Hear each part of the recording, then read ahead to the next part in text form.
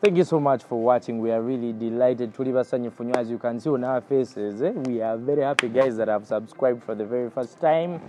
Guys that watched the very first video, we're really glad to have you watching. The name of the show is The Talk with Prima and Mr. Henry. My name is Mr. Henry. You can catch me every day, Monday through Friday, ku Galaxy FM 100.2 kasazi kuona sawa nya all the way up to 3 p.m. I'm always with you, making sure that we chit chat, and I'm here as well with Prima, aka Mama Lusania. How's been the Lusania this week? She's not doing bad.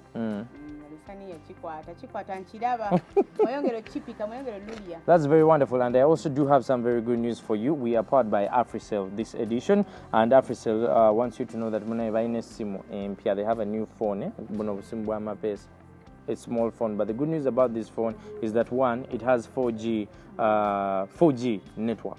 Network which keeps loading and buffering. No, this phone has 4G network, and it comes along with 1.5 GB free internet and about 850 minutes, which means you can call and call and call. And then, of course, as you can see, we are shooting from Big Talent, Bank Records. We are also powered by Bank Records. If you feel like you can sing, Bank Records is here for you. You can check it out. Facebook, Instagram, and Twitter, everywhere. Bank Records. Wonderful producers, wonderful microphones, wonderful bulichimu.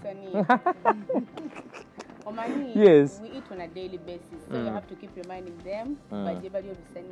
Just come through at Impala Hotel Munyonyo. That is very true. Or go to our pages. Instagram is there, Facebook we are there.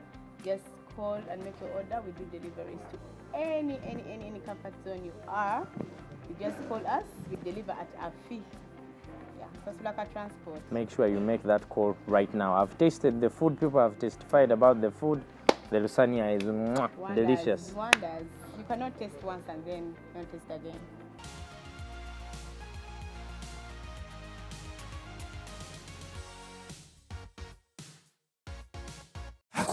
Oh yeah, Africell is my friend. I don't need to worry for the rest of my day. Hakuna Matata. Voice and data bundles. Free OTT. Now I can social distance. Call you all day. Hakuna Matata. Hakuna Matata. The newest bundle from Africell. Lots of data, unlimited calls, and free OTT. Dial *133#. Select your preferred daily, weekly, or monthly bundle. And Hakuna Matata. Stay connected. Stay safe. Africell is regulated by Ghana Communications Commission. Hakuna Matata.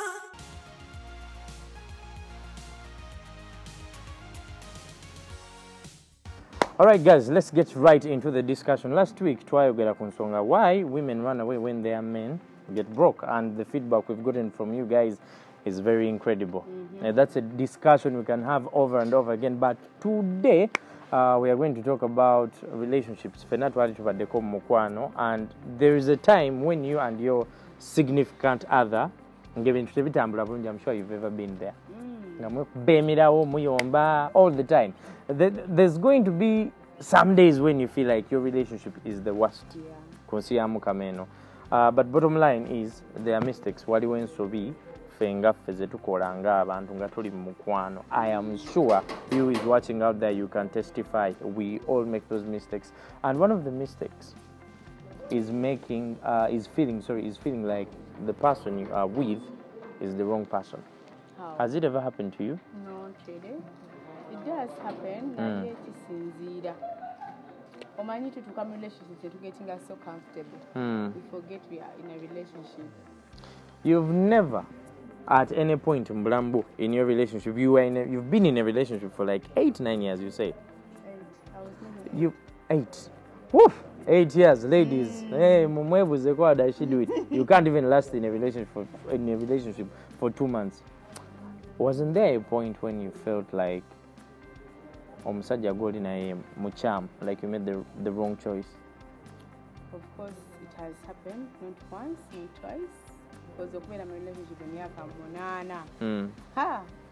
it's a guts in. It is guts. Yeah. We get too comfortable.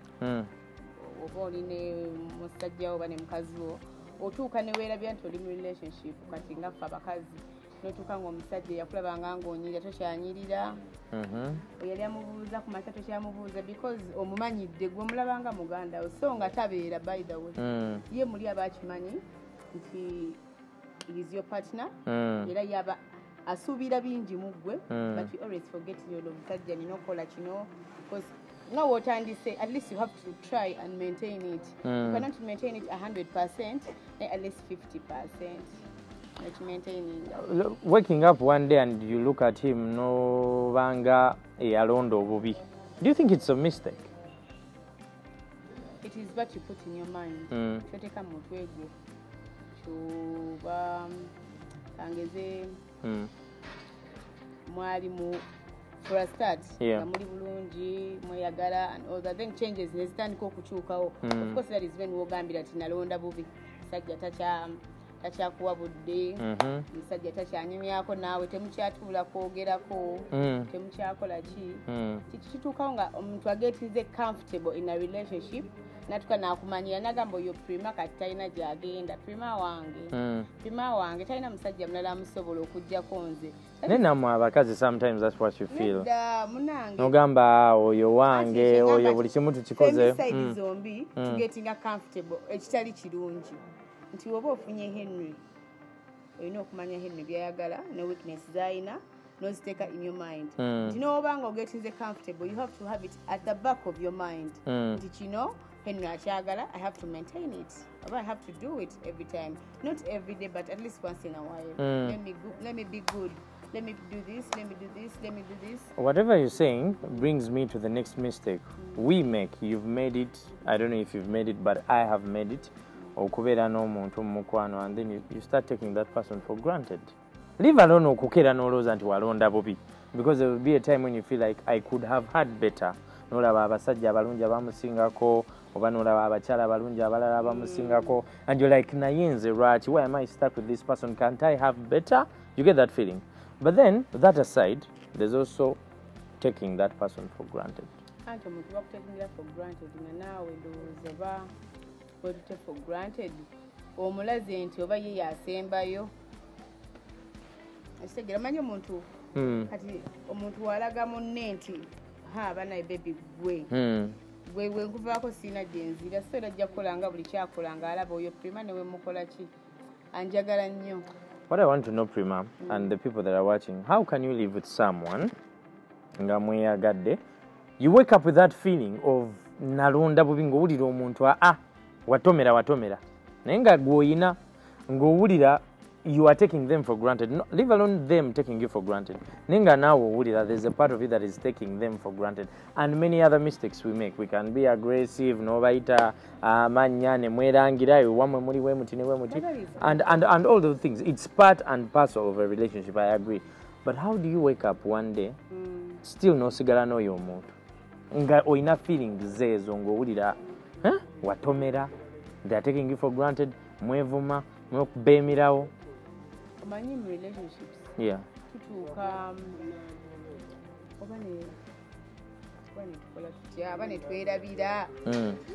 Why we are in relationships. Many wali okubeera mu relationship. Ngoyagala ekule. Then wali okugenda mu relationship just because it's formality. Ndi Prima balina okundaba n'omusajja. Ndi Shira, I have to have a man. I'm Henry, I have to have a girlfriend. Or we go into these relationships when we are not ready? No, there's being ready. Neno tukayo nga kyosuubira munnange because tugenda mu relationships nga tusuubira ebintu bingi. Neno tukayo nga it is the other way around. Ebintu ne bikyuka. Nga nomanya because mulimu abantu abamu nga tosobola ku accepting the change that has come to you. Nomanya kati nzadde omwana.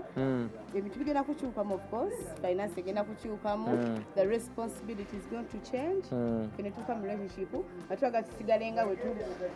Nga wajja mu relationship ng'oli sire queen.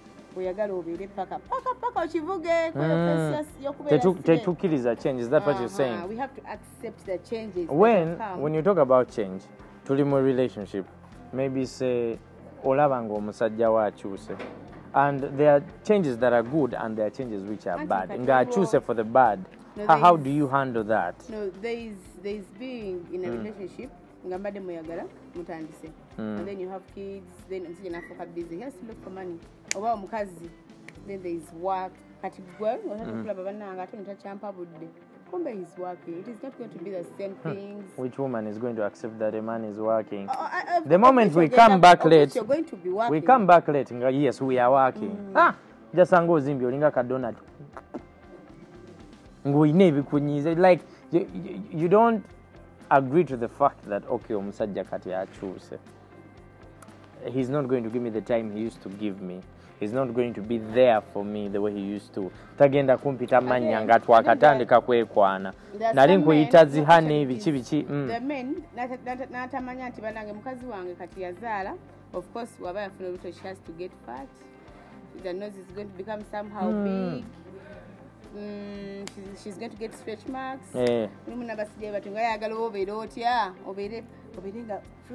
Do you think that's I'm very glad. How? I've been in neighborhood. So lubuto ndeka lugende mpola mpola nakazaala oba mwaka gumo bebiri you have to know I'm now a mother. I'm supposed to have a tummy. Undukozeko lugani nete. So abasijja bambatera ku pressure ne noganeko kati nakola nsobi uli awo you're uncomfortable omusajja bisa kugamba stretch marks bannange ogenda kolota baby no tokyanyirira baby oba toyagala akugambeko oba how do you want a man to give you that information of okay baby I want you to look good again? Me as a woman wemba changes ezintwako mbanzirabo of course nenda stretch marks nembera stress nenda bachi nato omusajja bawo akikugambe nnyo oba oyagala nkoleki oba oyagala nsirike mba njagala nkulabe ng'onyirira nkulabe ng'oyokya mboko fire oyo omukyala gwe nalonda gwe mba njagala obeera naye kati nze owuwo akwagala owuwo wemba sikugambya ni gweyagala akugamba oyagala bakugambire ku Facebook okufuna basire queen abatalina okunonya batamiz of which it is a change naye gwofunye omupya naye agenda kuzaala. It is something that you cannot run. What you're talking about, Prima, I'm sure chituse kubachala bonna abali eyo. As a man, this is what I think. You become so insecure. Omaze okuzala, yes, listen to me, Prima. Omaze okuzala, you've translated from being just a girl, you're now a woman. Yeah. You're not just my girlfriend, you're my wife, you're my partner, you're the mother of my children. Naye kasitozaala you start feeling insecure otandika okulooza ebintu ebitaliyo otandika okulooza nti simply because nakugambako nti olina stretch marks n'olowooza nti ngenda kukyawa. Henry, yes. It depends on how a man brings it to you. Nsijja sogamba bana baby salete ekibuto like that. How are you not going to get insecure? Ne baby ogabane oli wajena kuga baby bane olubuto olugezi tukole tutya let's do this now go now nga. There are women I've seen, I don't know if you are that kind of woman. Nga kasito mugamba kafuukirawo defensive. You want to help her through the process. Oyagala maybe mugende mu gym mwenna. You understand. Nebale musajja nga waliwo ebintu kintu ekirinacho naye nga he's rough. Akulaga banno tobalaba embuto zaabwe. I'm helping you through the process. Njagala oddeyo. Wemba sikwagala. This is what I believe. Singa mba sikwagala. Sibikugamba naye lwakubanga nkwagala omanyi oba ogamba omuntu ebintu ebiri nakyo betasa kukyusa just like that you have to be nice because naye aba akiraba naye nga talina kyakikolera so omusajja n'ofuna omukazi ng'ali so insecure n'ofuna abawala abalala ate n'obamulaga tolaba olinayombako olw'omukazi gw'ofunye n'omugamba tusaberanga banno neeberanga yekola kino what do this that brings me to my next question. Kale, mbikugambye bwentyo, but you're still willing to stay with me, sicho? When mbikugamba bwentyo ogenda nova. Exactly. So how do you go about it? Okikwasaganya otya? Omanyi we tugenda mu relationships. Netuzaala abaana. Tuba tetulaga abaana tubajje ku bataata waabwe by the way. Omukazi agenda okera ku makya n'akulekawo n'abaana abaawuliranga akooye. Because most women want their abenaku zino babatulekera ne babasuula awo n'agenda nga nze mbamanyi nga basula mu mabbaala bakuba pate buli kimu nga n'abaana tamanyi bye bakwatako. Kuba ebbala ng'omwana omulese waka ne maid naye ng'ogenda kuddayo omusange. Other than okukwata omwana omutwale wa maama wo for what? abasinga actually baba tulekera fa batwale waba mama baffe okulekera omusajja omwana at least mutwalya mama wange. Why would I leave my kid with you? Back to the issue. What do you do? Ngambi kugambye bwentyo stretch marks simanyi lubuto. And I tell you to be nice. If you tell me in a very calm and nice way. How nice? You want me to kneel and tell you that, Yes, honey, really. please, mukwano. No, at least- But then nsaba okole ku lubuto. No, just tell me, baby. Olubuto lugenda lukolera ki? And then I'll tell you. Oba solution wait, oba ddagala sente weziti. That's a conversation that can go on and on and on. Omukyala, if it's something that is to do with her body, I'm telling you from experience, whether you bring it wrapped in a box, whether you send it through a text, or whether you tell her straight from heaven, no matter how you present it, she's going to get defensive. Nebo mugamba, honey, baby, how dare you? Go wange mwenyini, how can you tell me about? But the reason we tell you is because we love you and we want you to get back in shape. Tuba twetaaga weefeeko. Omusajja watakugambira. That's when you need to be worried because our bata chakwagala. Okay. The name of the show is The Talk with Prima and Henry. I thank you so much for watching. Let's take a quick breather. When we come back, I really want to know from Prima how to keep the relationship alive. We've seen the kind of mistakes that we make sometimes. Aggressive, nolaba munongo mtwala for granted. Then sometimes you feel like walonda bubi. But then still you stay in the relationship. Right? Because I want it. I really want to know what makes you want it and how do you keep wanting it over and over again when such things are happening. Don't go anywhere. Keep it right here.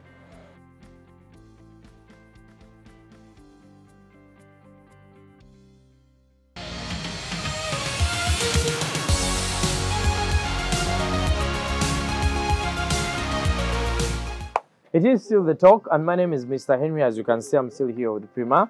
The conversation has got heated up. She almost punched me when you are away as we went for that short break. But here's the thing. Mistakes fenna tuzikola. Togenda kude werimbe, mbugo mukwano go guli perfect and whatnot. We all make mistakes. Just Like remember about Susa. abakisusa bani abasajja oba abakazi. You can be fairly done. Abakazi mwe mutera okisusa. The discussion we had before, I want to tell you that, honey, you have stretch marks. So Zadde, please get back in shape. Ngenda kikugamba onyige ofune entondo tokyandaba You just tocha. have to be nice. Kasi okyogera mu ngeri enzikakamu. Of course I'll understand. Women, you want men to be nice. When are you ever nice to us? Women are always nice. How? Omukazi agenda okutambira Henry nga nawe otaami. Gwoba olaba nga you are nice to me. And women, stop thinking like you being in a relationship with me, you're doing me a favor. You're not in a relationship with yourself, you're in a relationship with me. That's why it's a relationship with me. If I share it to you, I'm so into you. Ogenda kifuulanga ekintu ekyoku to turn back to me. Obiraawo anjagala nnyo kankole kino. Why are you looking out for those small things Because that are this not is there? what you Nekyenkola bwemba nga nkola ebyange ng'omusajja. It's what you're going to think. Mukulembeza kyovala betubireeta nnyo because you always front them. Here's the thing. Here's what I need you to know. Gwatulabe essaawa zino. If you are a woman, learn how to treat your man because Prima obuzibova If you're a wano. man, learn how to treat your woman as well. Okay, let me first speak on behalf of the men. Okay? Nvudde mu hustle. Mmaze okukola nkooye. Nkomyewo ewaka. I need to go back to a home where I want to feel relaxed. I want to feel loved. I want to go back to my family mpulire nga kyekyo. Oba tulina abaana oba tetulina, but it's like a safe haven for me gyenzira. Naye mba nakatuuka ku gate. Osookera mu munnyo gwaweddewo, osookera mu baana simanyi biki maidi akoze bwati ne bwati, osookera mu nvaawa kumpunyirizaako. Obayagala mbisa baani. Binsabe, yes, because nze but the way you bring it up is really very important because stop being a stressing factor mu bulamu bw'omusajja. If you leave a happy home in the morning, you're surely going to find a happy home. Later when you come back, you Say that again. Say that again. If you leave a happy home in the morning, you surely find a happy home in the evening. Okomyewo netogenda kubawaka toguze mata toguze munyu toguze manda gwatayogera nange gwatampa budde tugamba nondeka nga nange nina ebinyiga mu nyumba. Ebyo byonna bijja because of how you treated me the other day anti mwe mwerabira nnyo oba okitegeera. Relationships, but what we know issues, let us always try and sit and talk about them. That is the only way we can solve and win. naye buli onabeera nga sijja kwogera naye oyo nonna munyigidde mwena muli proud, and then who is going to look after the home if you're both proud? Bonna bewaka ngonyize tugenda kunyiga, of course tetulina mmere tetulina ki tetulina ki naye ogenda komawo nga nzimbye naye mba nafumbye nga nazinoonyeza. How do you want me to welcome you? Tosobola finding out engeri gyetusobola ground breaking ekyo, because the only way to break that is to talk about it. But how? I want to talk about it. In the morning, we sit and then you go. No one langidde da. Njagala kwogera naawe. This is what I know. Abakyala. We always want to talk about it, but you make it so hard for the man to talk about it. It is the men that are always proud. They don't want to talk. Let's talk about forget. Who do you want me to talk to? This is exactly why we have this show. These conversations can never end. We can talk about this over and over again. But guys, you can also contribute what you think in the comment section. Please remember to subscribe. Primanga tumaliriza. We've all seen whatever is happening. We are stressed. We've made the mistakes. But we love each other. Twagala sigala fena. In that particular relationship. And I know that's what you're also thinking. How do you stay with your man? How do you stay with your woman? When each and everything is not right, how do you keep the relationship alive? You pray and you have to make sure you pray with your partner. Obayagala batayagala mwesibeko musabe lisizuko musabe nga yebasa omulekanire. Okay. Prayer is number one. Prayer is the best thing, the best solution to every problem. Okay. God will always open the way for you, and then know your mistakes. Ladies, I want you to pay attention to this. I'm also going to pay attention to this because I need it. Know your what? Mistakes. But when you sit and then revise yourself, you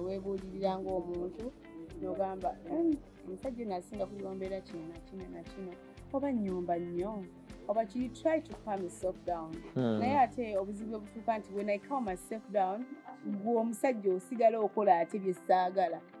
if you've decided to calm yourself down, calm yourself down because it is a decision. Joe Koze, do not calm yourself down. For like 2 months and then the same thing is still happening. Mukwano, do not calm yourself down, expecting me to calm down as well. Okay. Listen, ladies, calm yourself down because chikolera gwe nga gwe tuyagala stress. I want you to change. Change your behavior, and then you change your behavior. And then when you change your behavior, you're still doing the same things.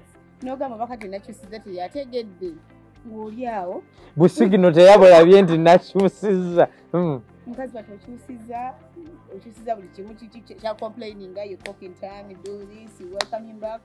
He's still in the same routine. Of course, when chuka, if you want to change each other, then let us both change.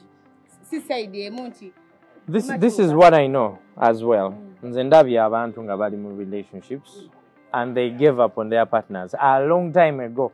Ngesanyu yali sawali. Here's how they do it. Let me tell you one thing. Your happiness has to matter first. Banja bakazi baguma kulabana, no solo kuguma kulabana pakadi. You have one life to live. If you are not happy, if you have tried, whatever nange ngezezako I've tried, and then let go. Yeah. Don't force it. If you have tried, abantu banange ngezezako ekisembayo, let go. Because happiness it matters. You're hearing that from an expert in relationships. I'm telling you. She has a CV in relationships of about 8 years. You are going to look at your friends having fun, living their lives, building their careers. But you're not in a relationship for your friends, you're in a relationship for you. This is what I always say. Your happiness matters. Bagenda kuzika nani. So why do you put what? For 10 years, although 8 years I'm crying. Many women, this Ngatumadi is a prima. Many women are staying with men and they are not happy in those relationships. Wait, Pola. nga essanyu they were last happy like 7 years ago naye nga baguma ne babeerayo nagamba nti okay besides everything else nze naguma mbeere mukyala gundi Shemanyi, being successful in life is not only based on marriage. Tebakiwanikako wantu nawamu nti omukazi omufumbo yali successful, yowempisa, yowechi. No. If you see you have tried, you have really tried your best for a relationship. You're advising them to leave. Not leaving, but your happiness matters. Obulasanyu lijambufumbo, sigalayo. Newe obola bogezezzaako nga toli musanyufu. At least give it some time. Musajja muwa space yezuule newezuule. At least akumisingeko. Don't force life. Ogenda kufanga otoli musanyufu. People are living their lives. People are building careers. People are getting rich and they are single. Every man needs a partner. There's a saying behind every successful man. There's nomala naye emyaka 10 nga tebamukutondera.